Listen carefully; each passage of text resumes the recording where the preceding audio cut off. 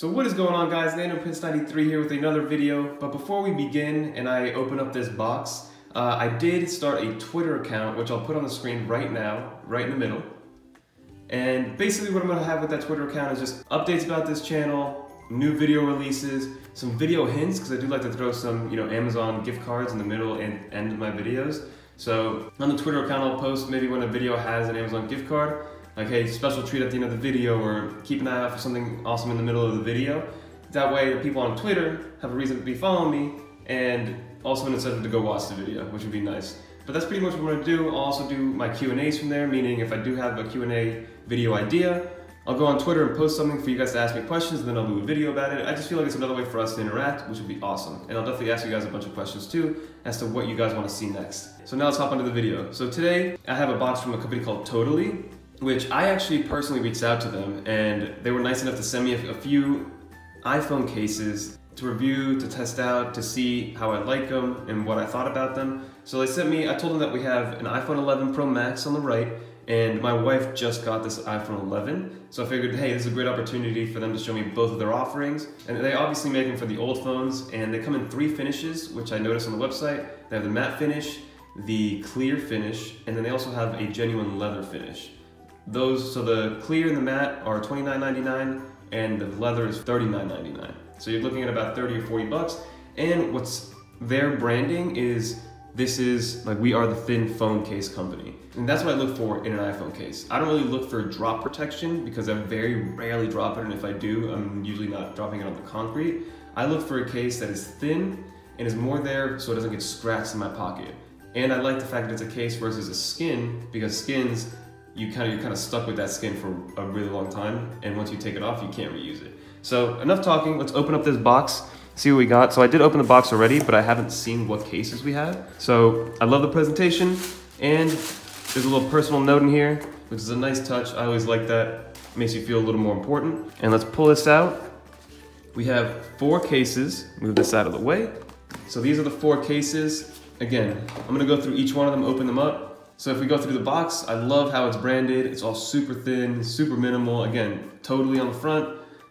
How to get in contact with them or how to go find more cases. And then this little pull tab. Pull this out, like a little drawer. So this is where the case is held, and then you have all their customer service information. Like, we'd love a review if you need any help. So that's what I really like. When I reached out to them, I got a response immediately. They were very happy to work with me, so they sent over a couple. And so far, my customer experience has been awesome. So I'm gonna open them all up and kind of lay them out flat, because the unboxing experience is the same for all of it. All right, guys, so I was able to unbox all of the cases, and it looks like we didn't get a leather one, unfortunately, so I won't be able to test that one out and give you guys my review. But I'm gonna go right into it. We have what looks to be 3 matte finishes and then 1 clear one. These over here for the iPhone 11, this one's for the Pro Max. You get to see, so again, if you want something bulky with shock resistance, carbon fiber, metal, like not Velcro, Kevlar, these are not gonna be the cases for you guys. Because if you're worried about dropping it on concrete over and over and over again, this is more like for scratch resistance, maybe making sure that when it's in the same pocket as your keys, the back doesn't get scratched. It does have corner protection and a little lip that goes over everything. And as you can see, there's a lip on the camera bump on all of them. It's very, like, this thing is very thin. So again, it's more for scratch resistance as opposed to dropping it. Probably dropping it from short distances, you'll be okay, because this material does, even though it's a little thin, it's like very thin and you can move it around, the corners are very, very sturdy, right?